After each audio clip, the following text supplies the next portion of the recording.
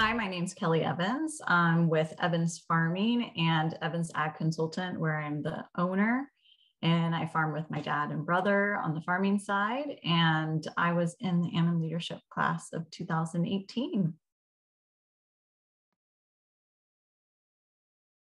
Obviously, we farm, but then I also have my consulting business. So my day is very mixed, where it's what do I prioritize first? What do I not prioritize?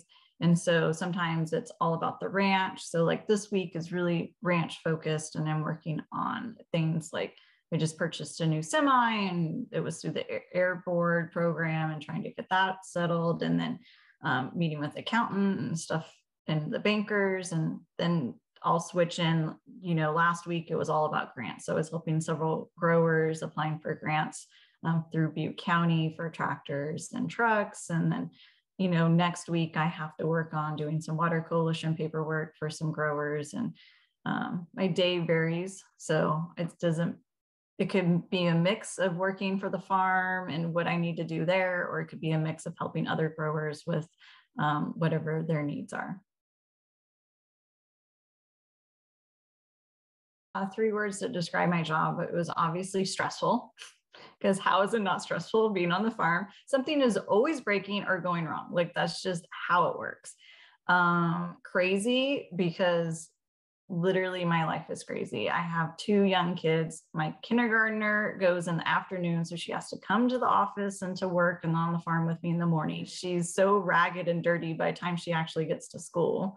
And then the third is satisfying. I mean, how can it not be satisfying working in an industry that's moving forward in such a positive way to provide a quality product and be sustainable at the same time?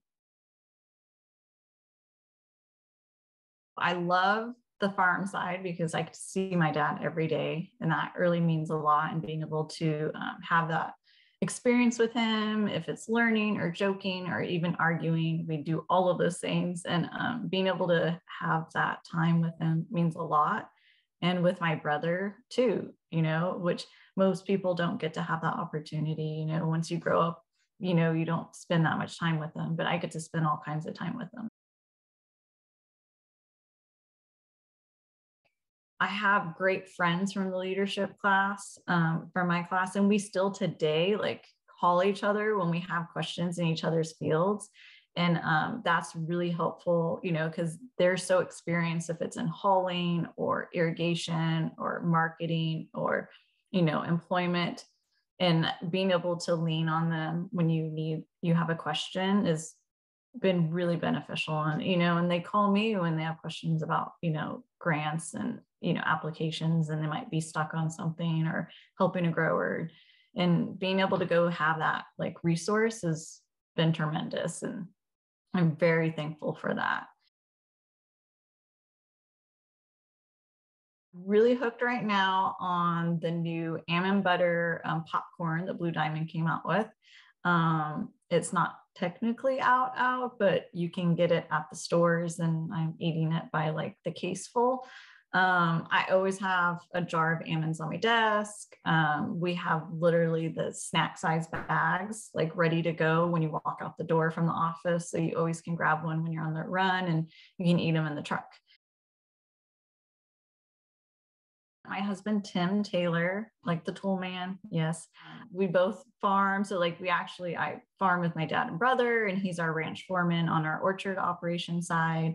So it's really nice because I get to see him every day, and he pops in, and having that ability, makes it really nice. We really enjoy being able to see each other. Evan is 9, Reagan is 5.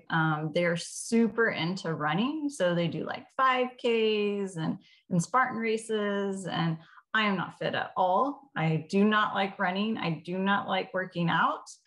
They drag me to the gym. So then if they're there working out, I feel obligated to work out myself. So they definitely have gotten me out of my comfort zone. One of our favorite places that we like to go is the Sierra Buttes. There's a little lake called Packer Lake, and they stock it with fish about, 2 to 3 times a year. And it doesn't allow any motor boats. You have to use a canoe or paddle boat. And so it makes it really fun. We'll go out with the kids, and they pretty much will keep us on the lake all day fishing if they can. They definitely have fish fever when we get there.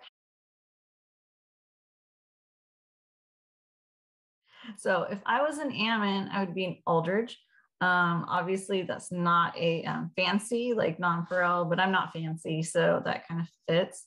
And that's my husband's favorite. And since I'm his favorite person, I feel like I would be his favorite Ammon.